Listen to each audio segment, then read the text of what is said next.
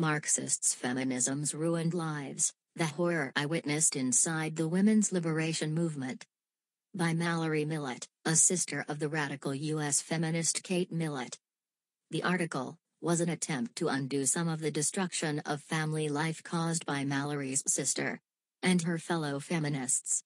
The real aim of feminism is the destruction of marriage, the re-engineering of the family, and the moving of women en masse out of the home and into the workforce. Millett tells how it all got underway. In 1969 she was invited by Kate to a consciousness-raising group. Present were 12 university-educated women. The chair opened the meeting with a back-and-forth recitation, like a litany.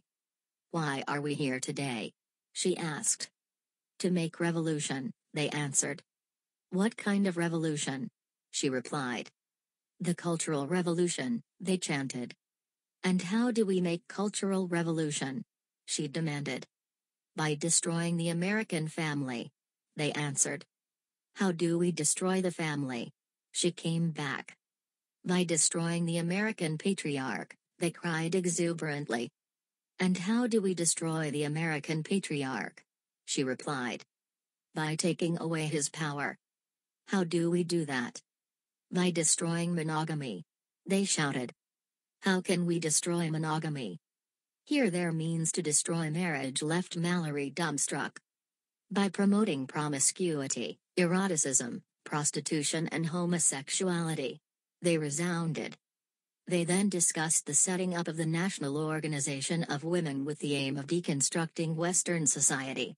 To do that, they argued, they needed to invade every American institution.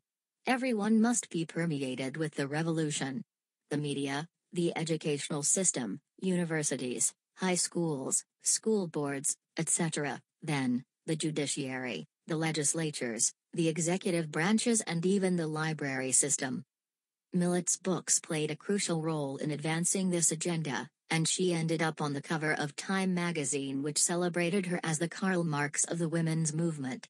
This was because her book laid out a course in Marxism 101 for women. Her thesis, "The family is a den of slavery with the man as the bourgeoisie and the woman and children as the proletariat." The only hope for women's liberation was this new women's movement. Her books captivated the academic classes, and soon women's studies courses were installed in colleges in a steady wave across the nation, with Kate Millett books as required reading. Mallory went on to picture how young women going to college for the first time might go to one of these courses in all innocence. But there she would be taught that her father is a villain, her mother is a fool who allowed a man to enslave her into barbaric practices like monogamy and family life and motherhood, which is a waste of her talents. By the time women's studies professors have finished with her, she will be a shell of the innocent girl you knew, who's soon convinced that although she should flop down with every boy she fancies, she should not, by any means, get pregnant. And so, as a practitioner of promiscuity, she becomes a wizard of prevention techniques, especially abortion. The goal of women's liberation, according to Mallory, is to wear each female down to the point of losing all empathy for boys, men or babies. She will be taught that she, in order to free herself, must become an outlaw. This is only reasonable because all Western law is a concoction of the evil white man whose true purpose is to press her into slavery.